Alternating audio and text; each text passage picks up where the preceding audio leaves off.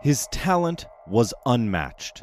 He was arguably the greatest soccer player of his era, leading the Austrian national team to an unprecedented 14-game undefeated streak. He could make a soccer ball do more with merely his toe than some players could with their entire foot. Before Messi and Ronaldo, before Beckenbauer and Pelé, there was Matthias Sindelar.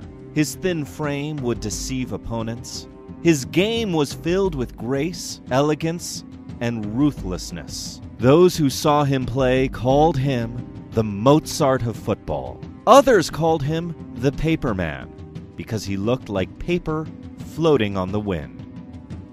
Then it all ended, when one winter's morning, he and his fiancée were both found dead, as evil gripped all of Austria.